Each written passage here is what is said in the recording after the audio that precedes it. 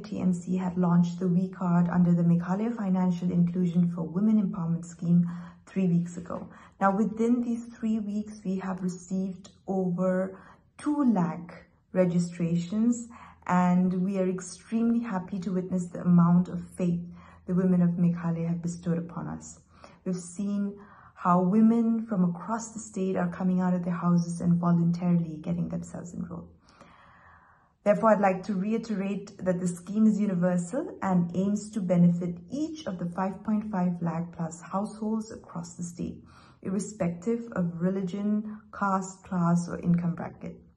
Now, this massive support shown by the women of Meghalaya has definitely shaken up and sent shockwaves across all political parties of Meghalaya.